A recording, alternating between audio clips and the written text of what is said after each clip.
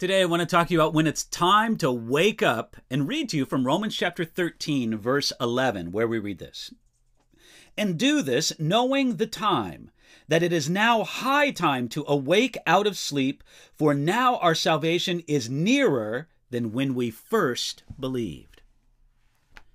Accident investigators say that the car was airborne for about 150 feet, that's about 30 meters, before it crashed through the roof of Joanne and Mahan Donovan's house in Derry, New Hampshire.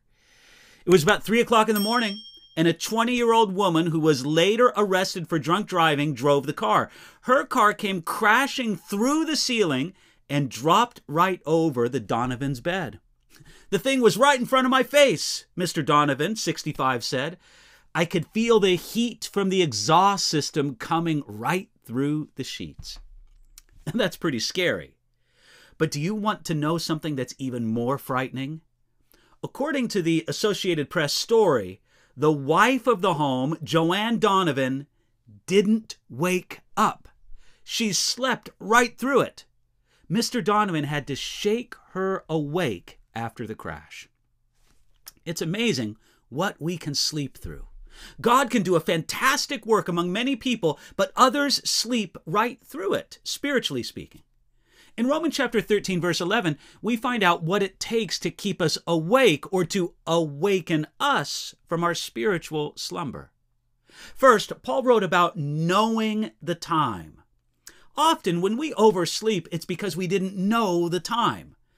We wake up late, and in a panic, we look for the time, and we get a sick feeling. I'm late. I overslept. Now, spiritually speaking, if we know the time, we won't sleep when we shouldn't. And when we look around at the world today with open eyes and an open Bible, we see that the time is short.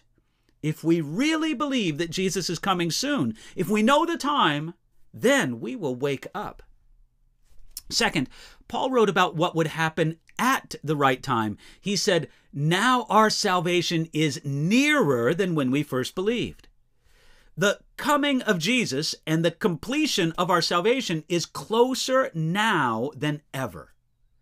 Every day since you first decided to follow Jesus, the time has become closer and closer, and the finishing of your salvation is nearer and nearer.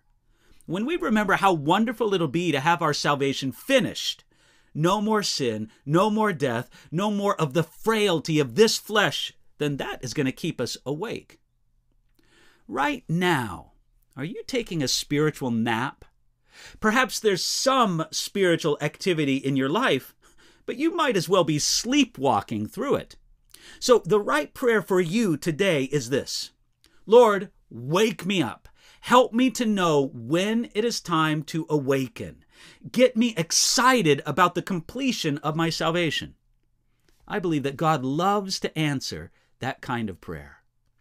Even if you're sleeping so soundly that if a car crashed through the roof of your house, you wouldn't even know it. God can still get you awake even if you're that asleep, and He's able to keep you awake for His glory.